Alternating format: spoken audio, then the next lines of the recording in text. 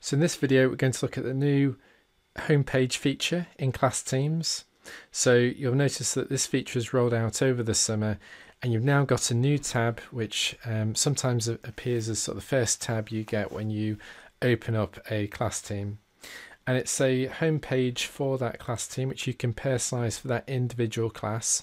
So I'm in a History Year 11 Set 1 class here, and I've got a page for them right at the top here called Homepage. Now you have to remember that you don't want to be duplicating work as a teacher, so you don't want to be putting lots of resources in here and things that you're going to have to redo over and over again for all the different classes that you teach every academic year. So this really is just about personalizing it for that one particular class.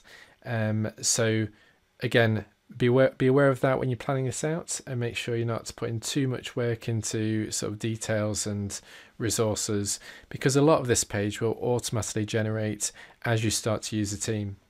So having a quick look at it, we've got a welcome area for the class at the top. We've got an area where we could add in some important announcements at the top. We've got some links we could add here as well to different websites. We've got a class schedule, and this is basically the class calendar that gets populated automatically as you schedule meetings. So you can see I've got a online class here, and there's a join button, and that is just populated automatically from whatever we schedule in the team as we normally would.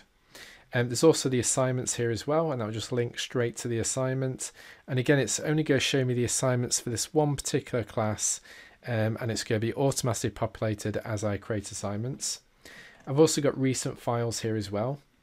So any files I upload into the team, they'll automatically show here depending what level of access people have. And there's also a space to put a bit about myself at the bottom. So there isn't a huge amount of personalization that we have to do on this site, but there's probably some nice things we can do. So what we're going to do is we're going to edit this page and just personalize it a bit. So I'm going to click the edit button. So you can just create your own sections. So I can create different columns, different layouts for the page, but it's very simple to add web parts into these sections once you've got them. You just click the plus button and you get to choose from a bank of different web parts. So I could add in things like Twitter feeds or Yammer if you're using Yammer, people web parts. I mean, there's some that we create in here as well, like my events. But you can add any of these to page, YouTube video. You can add some rich content.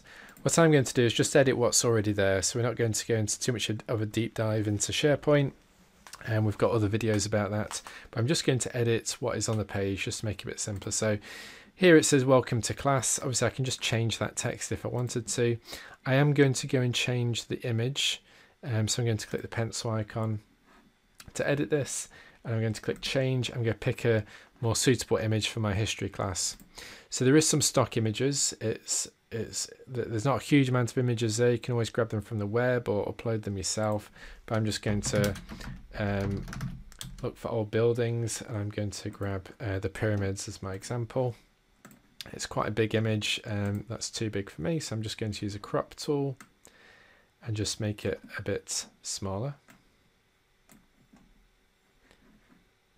Great, and then when I've done that, I'm just going to click into here and put welcome to history.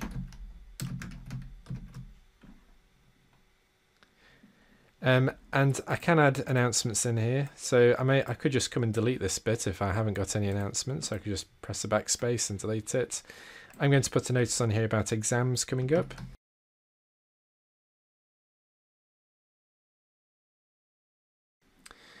And as I scroll down the page, you'll see I've got the resource area. So I could add links to useful websites that we're going to use in class. That would be quite useful. Also, if you're doing, what we recommend in terms of having some centralized resources that you reuse with all the different classes in your department, you could put a link on here to that central resource area as well. So it's quite easy. You just click add a link, and you can just put select from a link, paste in the URL, and that will create a nice link for you on the page there. Of course, you can just leave it as standard, or I could even delete that using the bin icon. I've got the class schedule, which again is automatically populated with any scheduled meetings, so I can just leave that as it is because that's going to populate as I start to use it. Same with assignments and same with recent files, they're going to populate automatically. I am going to add a bit of an introduction for my class about myself, so I'm just going to delete the sample one by pressing the cross and typing in the name of the educator.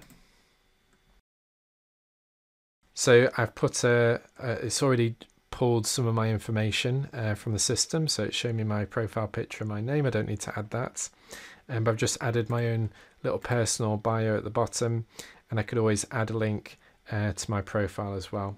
Now I can reorder these as well, so if I think maybe this is a bit more important than recent files, I can maybe move that up a bit, maybe move recent files into this column, just dragging it and dropping it. When I'm ready for everybody to see this draft, because the students can't see this page until I click republish. So I'm now ready. I'm going to click republish. That's going to minimize that page again, so back into the team. I can see this is what it now looks like. So I've got welcome to history, exams coming up in November, don't forget to attend the revision classes after school. I can see that online lesson that I've got planned.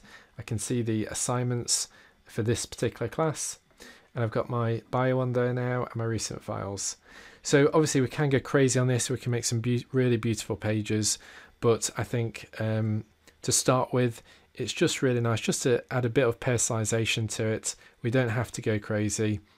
We can always come back, and if you have time, you can watch our other video on how to make SharePoint sites look great, and you can go crazy with this and make some amazing sites.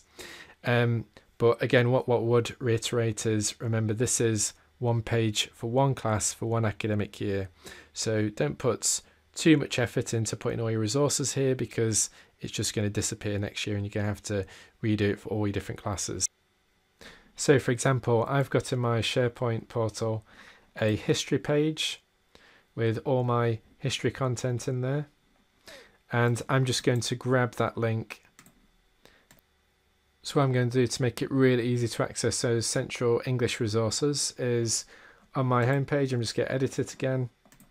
And I'm just going to make this page, this image link to it. So I'm just going to edit the web part. I'm going to paste in the link. And we're going to, in fact, change this text to click here to access all the history resources. And publish that. And now what you'll see is when people click on that, they'll go straight to that central history resource area, and that's going to work for all the classes I teach every single academic year. All I need to do is put in that image and they're off. So hopefully that's a little tip to help save you some time when you're designing these pages. Again, you don't have to go crazy. It automatically populates with things like the schedule and the assignments and recent files. So there's very little work you have to do to just personalize that and even link it to those central resources, so everybody's working off that master copy that the whole department's working on. So you've got the best quality resources in a single place.